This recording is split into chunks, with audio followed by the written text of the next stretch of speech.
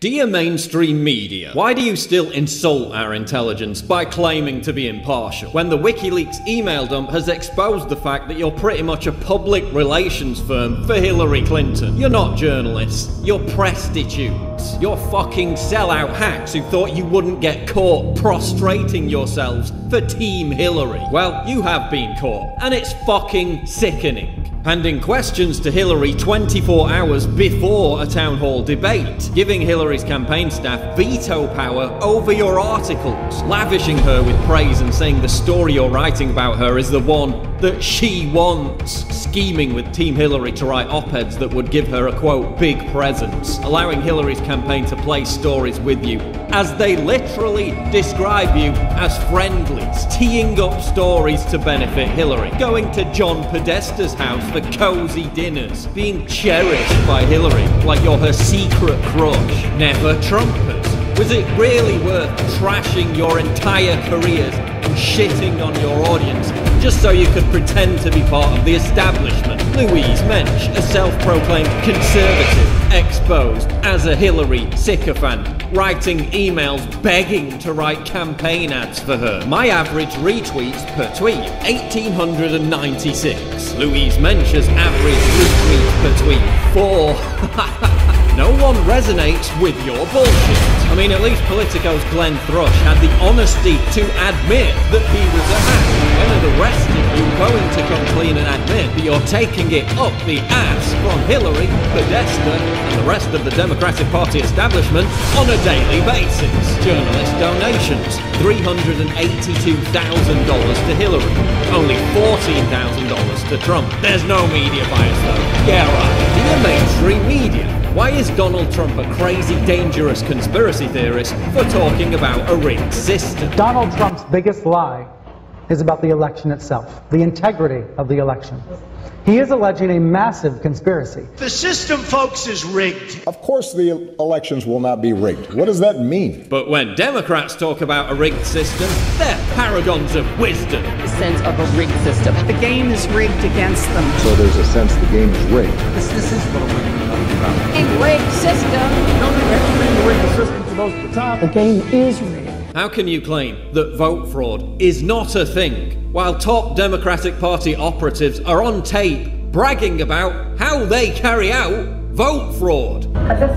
No, absolutely. Absolutely. You know what? We've been busting people in to deep fucking assholes for 50 years, and we're not going to stop now. If nothing is rigged, why did your moderators interrupt Trump way more times than Clinton during the debates? And why did it morph into that? No, answer the question. Do you still believe? I do. Me all the time. Why don't you Would interrupt you her? please? And even insert themselves into the debates. There are sometimes reasons the military does that. Psychological warfare. I can't think of any. It might be to help get civilians out. I'd like to know, Anderson, why aren't you bringing up the emails?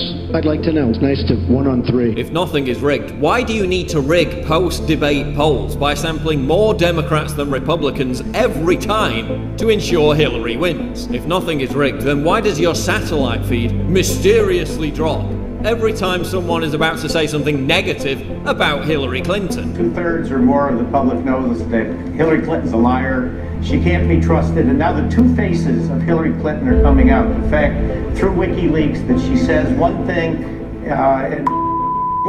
Oh, no. It was Hillary Clinton that she should get an award from them as the founder of ISIS. It's what because of her support in the 1990s for anti-crime legislation that ultimately helped contribute to this era of mass incarceration that she now speaks out again.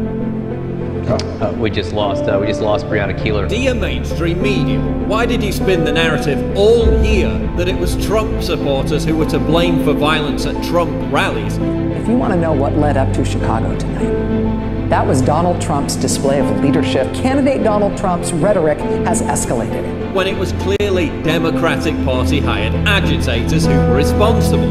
So the Chicago protest, when they shut all that was us. Conflict of interest in the lines at Trump rallies. We need to start this shit right away. We have mentally ill people. We pay to do shit. Make no mistake. The whole point of it is we know that Trump's people will freak the fuck out.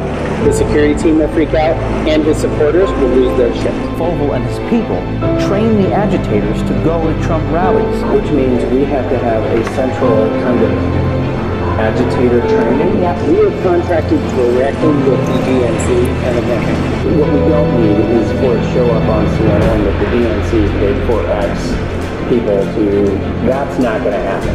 Ultimately, the whole endeavor is to get negative press of Trump and his supporters in local and national media. Dear mainstream media, why are you closing down comment sections on your website? And they claim it's trolling, it's abuse and harassment. No, it's fucking not. It's because everybody hates you and you lie. Why have you spent the last 2 weeks obsessing over words that Trump said 11 years ago, while affording virtually zero attention to bombshell WikiLeaks revelations about Hillary Clinton's actions? Not her words, her actions. Actions that impact everyday working Americans right here, right now, while suggesting that it's illegal for the public to even read WikiLeaks emails and that anything we learn from them must be through you. It's illegal to possess these stolen documents. It's different for the media. So everything you learn about this, you're learning from us. Dear mainstream media, how can you have the temerity to constantly demonize us as conspiracy theories?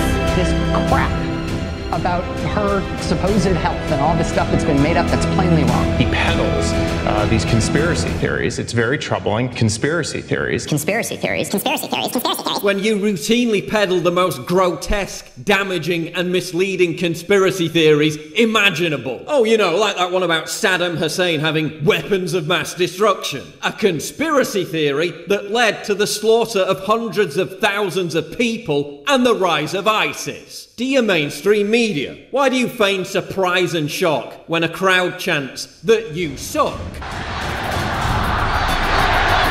But I think this is very high on the list of irresponsible things the guy has done. This is much, much worse than what we've seen in the past. These people are yelling and shouting and threatening. It's not because they're dangerous, it's not because they're misinformed, it's because you actually do fucking suck. Do you realise what you've done? You've almost succeeded in destroying the Fourth Estate. You should be fucking ashamed of yourself. This is why 94% of the American people don't trust you. When are you going to get that through your thick skull? Smear. You ingratiate yourself with wanton abandon. Dear mainstream media, you've betrayed your profession. You've sacrificed its once sacred principles. And you've stabbed the American people in the back. Kindly fuck off and leave the rest of us to do your job for you.